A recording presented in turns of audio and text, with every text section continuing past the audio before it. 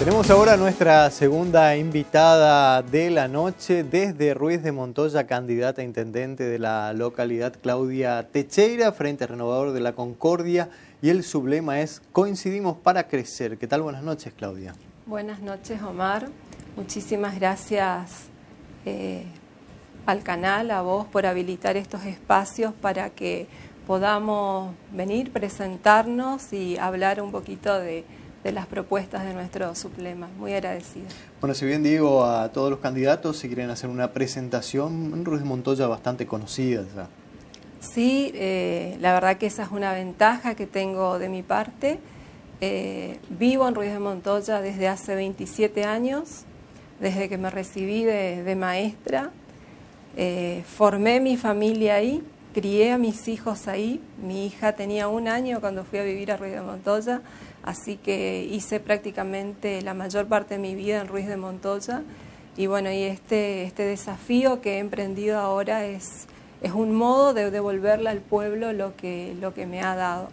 Estoy trabajando en la escuela 300, en la escuela primaria pública más grande del pueblo, la única en la zona urbana, desde hace 27 años, los últimos 10 años en la gestión directiva, así que, como decís, bastante conocida para la comunidad de Ruiz de Montoya. Actualmente concejal de la localidad, en 2019 fue tu primera incursión política. ¿Ya habías estado antes, te habías presentado antes? No, en el 2019 fue mi primera participación como candidata. En la participación política como militante desde muy jovencita, me inicié como muchos de lo que hoy estamos de candidato ya en la escuela secundaria, participando en el centro de estudiantes. Yo hice acá en Puerto Rico, en la escuela normal, que es cuna de muchos políticos, y la verdad que con una organización institucional que desde muchos años que nos permitía desenvolvernos desde muy jóvenes en la política.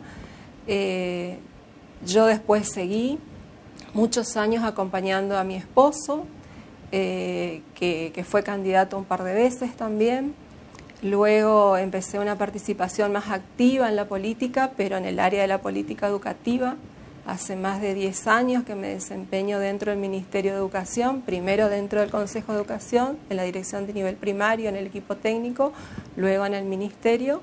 Y bueno, en el 2019 sí, mi primera incursión como candidata, la concejal. Ajá, y por ahí esta función como concejal, ¿te llega a tomar la decisión ahora de decir me voy a presentar como candidata a intendente? Sí, la verdad que mi función como concejal estos últimos años fue clave para tomar esta decisión. He aprendido muchísimo desde el Consejo Deliberante. Me gusta la función legislativa, la verdad que soy una persona, los que me conocen saben que me gusta sentarme a planificar, a organizar, pero también me preparé para la gestión, para la administración. He estudiado gestión y administración y como que estaba ahí latente y quería alargarme a ese desafío. Me gusta mucho, creo que estoy en una etapa de mi vida donde ya transité por diversos espacios, desde la gestión directiva y otros lugares me abrieron mucho la cabeza en muchos aspectos. Mis hijos ya son grandes, ya son prácticamente adultos, así que creo que es el momento de mi vida donde me siento con ganas, con muy buena salud, me siento preparada para incursionar en la gestión, en lo más ejecutivo, ¿sí? Desde el Consejo yo veo que podemos plantear, aprobar muy buenas ordenanzas, legislar de una manera muy apropiada para la comunidad, para el municipio, pero si eso después no se ve reflejada en la ejecución, en la puesta en marcha de lo que se legisla, quedamos en la nada. Entonces creo que hace falta un legislativo activo, muy abierto a la comunidad, pero un ejecutivo también con el mismo espíritu y que de verdad ponga en marcha, lleve adelante esas propuestas, esos proyectos que salen del legislativo. Vamos a conocer quiénes te acompañan en el Sublema Coincidimos para Crecer, para que los vayan conociendo también y para que comentes cómo se conformó también este equipo. Bueno, este es un equipo nuevo. Van a ver que hay muchos jóvenes que me acompañan. En el candidato a concejal, el primer concejal titular es el conocido Rafa Schwery, es una persona nacida, que se crió de una familia muy emblemática de nuestro municipio, el apellido le va a sonar conocido a todos, tiene 41 años, tiene 2 hijos, es agricultor, es bombero voluntario. Rafa se unió a mí por ese espíritu tan activo que tiene y él también me conoce, ¿no? Y bueno, decidió apostar a este equipo también, así que creo que todo ese espíritu esa vocación de servicio y esa gran energía que tiene Rafa le aportan mucho a este equipo. Luego me acompaña Natalia Benítez, ella es docente, es una joven docente del municipio, trabaja también en la Escuela 300, tiene 31 años, además es catequista. Es una joven cooperativista también, integró mucho tiempo el grupo cooperativista Tucanguaí. Es también una persona muy comprometida con la niñez, con el barrio donde ella se crió, así que ese gran conocimiento que tiene de ciertos barrios en particular y de la niñez en general de Ruiz de Montoya le han aportado mucho al equipo. En tercer lugar está Fausto Sandoval Foguen, otro joven, 26 años, es profesor de educación física, actualmente se desempeña como profesor y preceptor en el Instituto Línea Cuchilla. Fausto también desde muy jovencito participó, un militante activo en la política, pero la primera vez como candidato, muy preocupado por generar espacios de real y efectiva participación de los jóvenes y obviamente por su profesión también ese anhelo de promover espacios de deporte y recreación para todos los sectores de nuestra comunidad. Luego Ramonita Alves de Olivera, también una joven de 31 años, que creo que es un ejemplo de mujer que se ha superado a nuestro municipio, viene de una familia muy grande pero muy humilde y ella a través de la formación, del estudio, del trabajo ha podido superarse. Actualmente trabaja también en el sector de servicio del Instituto Línea Cuchilla, tiene diversas certificaciones de formación profesional pero también se desempeña como peluquera. En quinto lugar, Néstor Cabrera. Él es un joven en Viá, de una comunidad de Ruiz de Montoya. Es maestro auxiliar en el aula satélite de una escuela bilingüe de nuestro municipio y que la verdad que nos ha aportado muchísimo, porque yo la verdad que conozco, los que me conocen saben que siempre tuve una participación muy activa con las comunidades aborígenes, sobre todo en la parte educativa.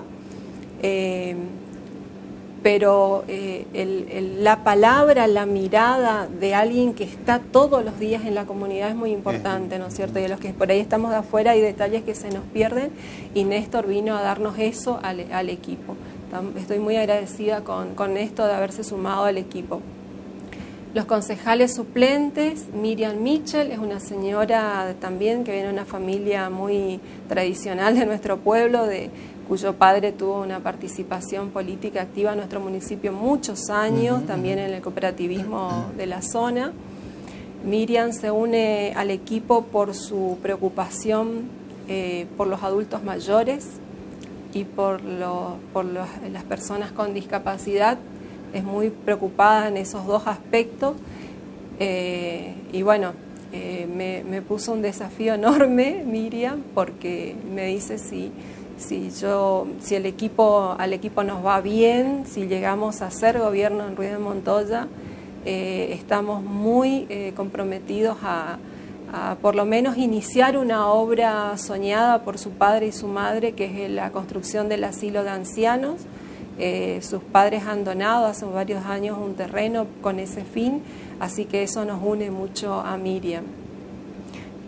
Luego está Mauro Fisner, es el más jovencito del grupo, un estudiante, está cursando el último año profesorado de Educación Física, es un muchacho de la zona de Belo Horizonte, una familia muy conocida en el fútbol, tanto su padre como su hermano también, su madre es docente, así que conoce mucho de esa zona y nos ha aportado también mucho en ese sentido, y obviamente desde su formación esa gran preocupación por el deporte, ¿no?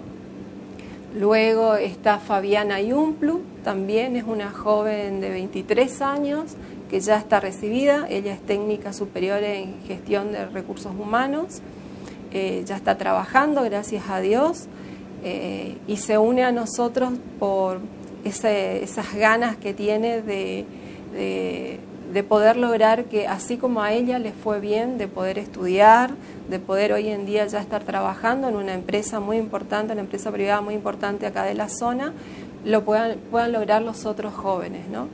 Así que ese es su gran anhelo y es lo que la ha convocado a este equipo. Luego me acompañan Maxi Dilkin, es un jovencito, 27 años, creo que tiene Maxi, de la zona de Cuñapirú, es agricultor, tiene formación también en electricidad, pero básicamente su actividad diaria es la agricultura, de una zona bastante alejada del Cuñapirú al fondo, como decimos allá. También ese conocimiento que tiene de la zona, de los vecinos, nos ha transmitido las necesidades, cuáles son sus motivaciones, así que estoy muy contenta de que Maxi se haya sumado. Y por último, una joven también que vive en la zona rural, pero trabaja como preceptora aquí en Puerto Rico, casada con un muchacho agricultor, varios docentes en el equipo habrán visto. Muy comprometida Lucía con lo que tiene que ver con la formación de los niños y de la juventud. Desde un principio ella acordó conmigo esto de tratar de tramitar, gestionar un centro de formación profesional para Ruiz de Montoya, que ya estuvimos charlas con quien es hoy la subsecretaria de Educación y con el ministro de Educación, y ya nos han guiado cuáles serían los modos, las maneras para poder acceder a eso. No es algo descabellado, no es nada imposible, así que hay un pantallazo de lo que es el equipo y algunos de nuestros anhelos y sueños. No nos queda mucho tiempo, pero si podés por ahí sintetizar alguna de las propuestas que tienen para el municipio.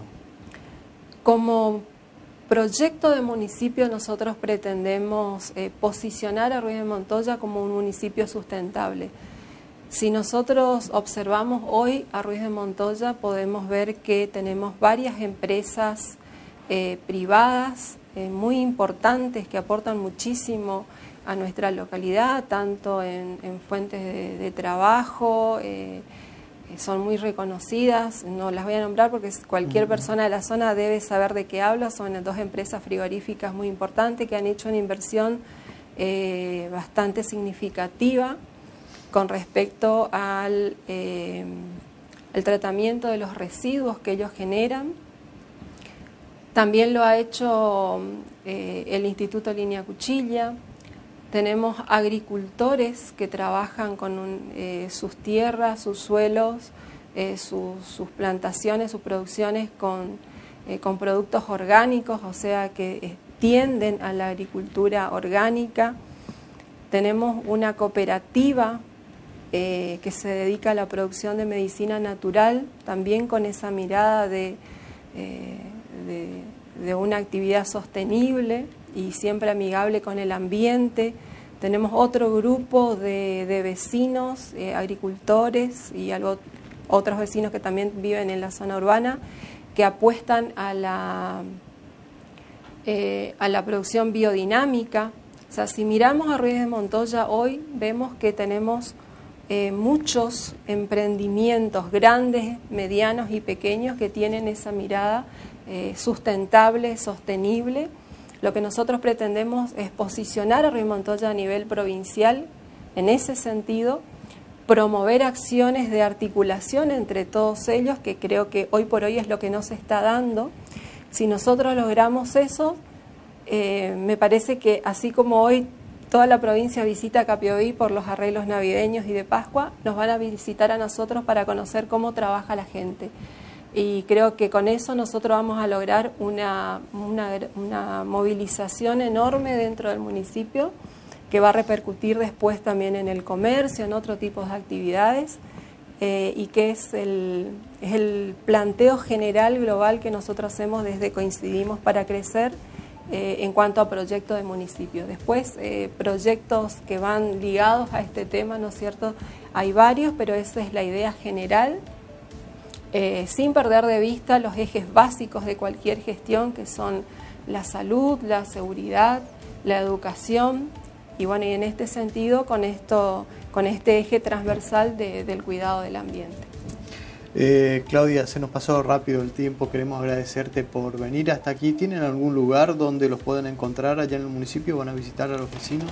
Bueno, lugar físico no tenemos porque la verdad que no encontramos, no hay, pero los vecinos nos conocen. Nosotros en nuestras publicaciones, tanto impresas como en las redes y en el aire, compartimos nuestros números de teléfono. Bueno, de hecho mi número de teléfono es público por mi labor en la escuela. Pueden comunicarse así también se pueden acercar directamente a nosotros. Estamos de esa manera comunicados ya con la gente. Y bueno, nosotros en Ruiz de Montoya somos pocos, nos conocemos, sabemos dónde vivimos cada uno, así que esa es la manera más sencilla de contactarnos y decirle a los vecinos que estamos dispuestos, si nos llaman, si nos avisan, de poder acercarnos a ellos, escucharlos, que creo que en este tiempo de campaña, como decimos todos, lo principal es escuchar al vecino, escuchar sus necesidades, ¿no es cierto? Así nos enteramos por ahí de cosas que a nosotros tal vez se nos perdió en el camino, como hace unos días visitando a los vecinos en los barrios, nos planteaban el tema de la regularización de las tierras. Tenemos varios barrios de nuestro municipio que están es una cuenta pendiente la regularización de las tierras. Nosotros estamos ya abocados a ver cómo tenemos que proceder en ese sentido, y así como varios temas que en el hablar con el vecino van surgiendo, y decirles que estamos atentos a eso, ¿no es cierto?, a escucharlos y a las necesidades que nos plantean. Muchas gracias por la visita, Claudia. No, gracias a ustedes, la verdad que muy agradecida, y felicitarle al canal por habilitar esos espacios a los que somos candidatos. Muchas gracias. Bien, así escuchábamos a Claudia Techeira, candidata a intendente de Ruiz de Montoya, del Frente Renovador de la Concordia, y el Sublema es Coincidimos para Crecer.